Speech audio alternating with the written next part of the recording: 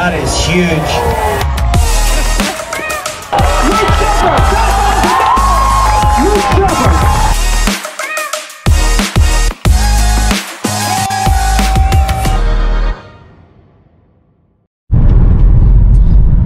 All right, it is 4:40 in the morning. I gotta turn this on. I'm headed up to Waimea Bay on the North Shore for the Aikau Big Wave Surfing Invitational. It is a really historic surfing competition at Waimea Bay. It's only run 9 times since the first one in, when was it? 1984. The conditions have to be specifically right. The front wave has to be consistently 20 feet or over, and the conditions have to be right as well as the size. And so they've greenlit it for today, and I'm headed up. I'm going super early. They've expected around 30 to 40,000 people attending this event. They've invited big wave surfers from all over the world. John Florence, the previous champion, the last time it was held in 2016, as well as people like Kelly Slater, Jamie O'Brien, big names in the surfing industry. One of the cool things I'm excited about with this this Eddy, I heard it's the first time they've invited female surfers to come be a part of it, and so that's a really cool thing to be able to witness. Not just to see the 10th Eddy Aikau in history, but also to see the first one with female surfers invited and involved. The reports have said that people should expect to spend anywhere from 3 to 4 hours in traffic. Parking at Waimea on a normal day, non-surfing day, is already really tight because the parking lot's tiny. So I'm just expecting, I mean, it starts at 8, I'm leaving at 4:30, 4:40, and I'm expecting to have a hard time with parking. So I'll update as my day goes on. Eddy Aikau 2023. All right, so here's the update. On my way from the South Shore, I was actually surprised. I made it all the way to Haleiwa and past Haleiwa actually, with no traffic. I mean, you can still see traffic it's still moving, but as you can also see, barely after 5 a.m. and there's already cars parked on both sides of the street all the way down the Kamehameha Highway here. And I thought about still chancing it. The big giveaway was seeing the traffic coming from the bay, parking on the side. So just to give you some idea where I am, I'm just about a little over a mile from the bay. Google Maps says it's only a 9-minute drive, but about an hour walk. Actually, probably halfway between Haleiwa and just before Laniakea, Turtle Beach, Lani's surf spot. So got a nice hour-ish walk to the bay. The good news is I'm not alone. As you can see, there are already a lot of people making the trek this morning. Aaron texted me and said he left on his bike from Laie at about 4:30. So we'll probably get there about the same time. It's about an hour bike ride for him and about an hour walk for me right now. So this is gonna be awesome. I'm grateful that I packed the things that I did. I didn't know how close I was actually gonna get or how far I'd have to walk. So I did bring my backpack. It's my AirPods for a walk. I brought a water bottle, sunscreen, my solar phone charger. I'm actually pretty surprisingly well equipped for a good walk to the Eddy. Maybe I'll get there and I'll be bummed out because there'll be parking, but I can't imagine if there's already people parked out here, especially traffic coming from the bay that are already parking along the road. I can't imagine that that I would have gotten lucky. I mean, this is the Eddy. It's the 10th time it's run since the 80s, you know, 1984, the first one.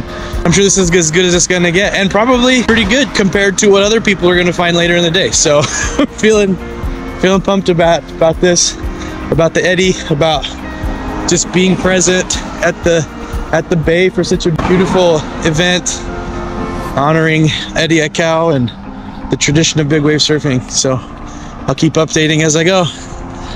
All right, update. I am at the bay. I've actually passed all the craziness. Entrance to the bay's over there. Up on the hill as I was coming down, You should have seen the setup some people have up on the hill. People camped out, obviously, overnight. Family up there. It's got a canopy tent over in this perfect spot overlooking the whole bay. And they brought out like a 60, 70-inch flat screen TV showing, I think it's a live stream of Surfline.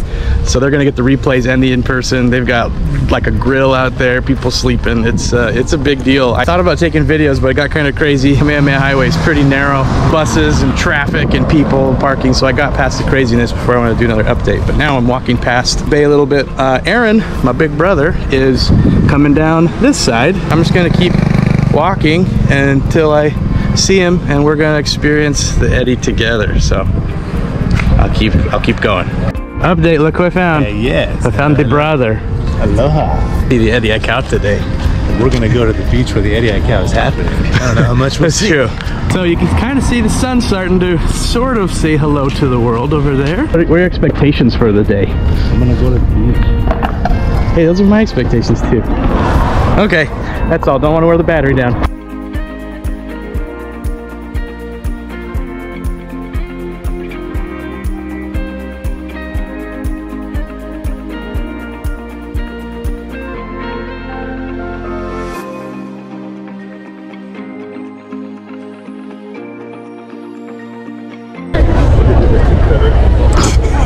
Like that we just did the same thing. Yes. All right, ladies and gentlemen, bring it down. Over here. Here comes the swell. Here goes the big We're wave, excited. bro.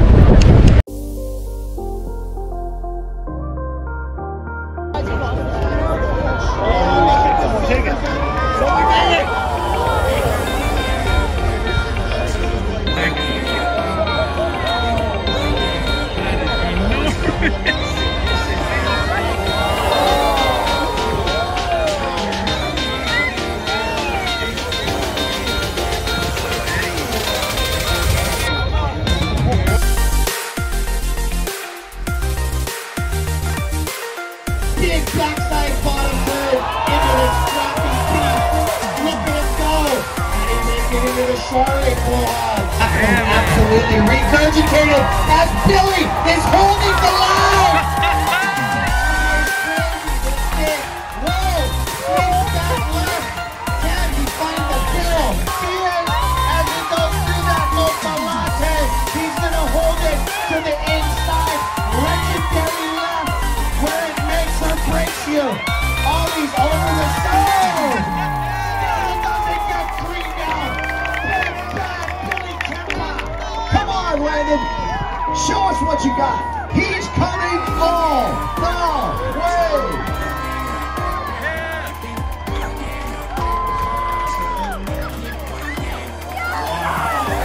All that white water, insane. And he found the open space. Yes! Yes! Yeah, baby! Yeti. And then everything that went to Savannah, and I really wasn't expecting it at all. I kind of was just like, I'm just going to try to catch the moves and sort of win it. This is wow. Lau. The guy, Look at this guy. Whoa! He's going! He's going! Purple Mark Healy! You nutcase! Where are you?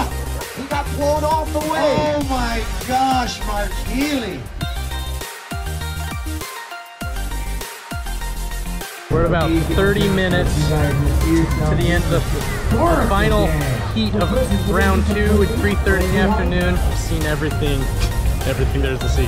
We've seen 60 footers. Oh my gosh! Gee! Oh! What? That was 60 feet!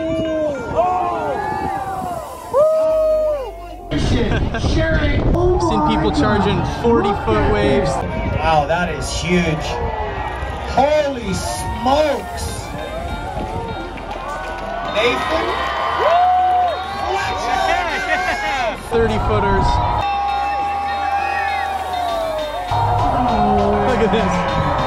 Right, Luke Shepperton, are you kidding me? On a roll! This is insane.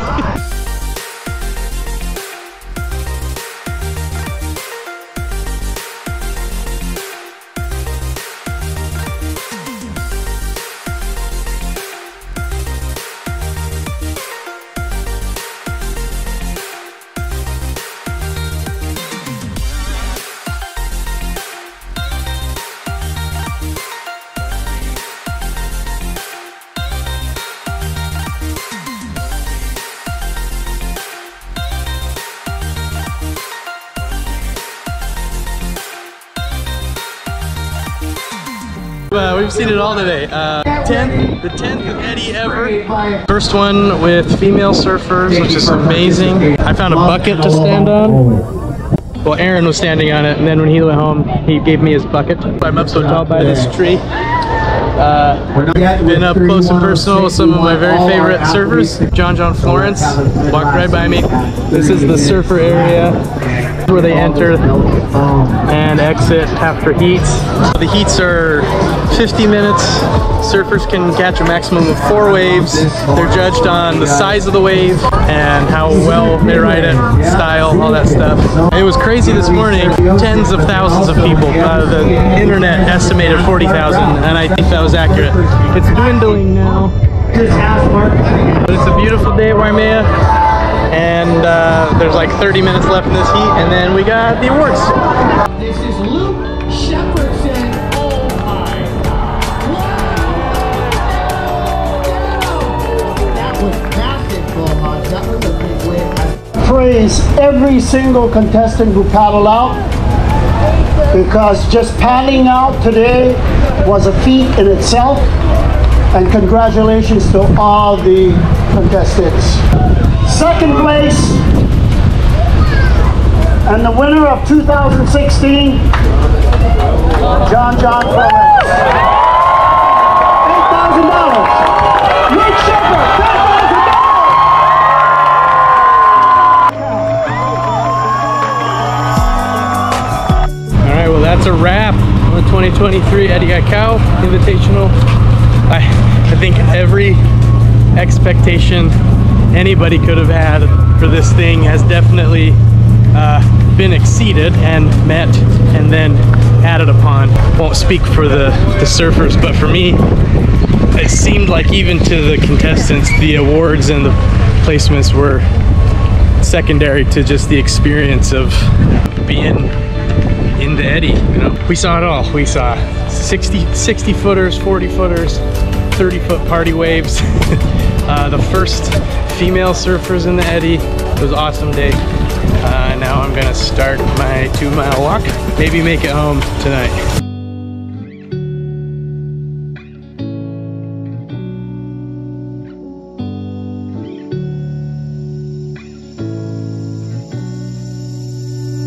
I think one of the most beautiful things about being here is everybody was just in awe of what was happening, and I think even more than that, everybody was of course in awe of the surfers and, you know, just their sheer athleticism and skill and experience. But I think the coolest thing was everybody was also, if not more so, in awe of the ocean and what the ocean's capable of, just its sheer force and power and its role in nature. I mean, look at this.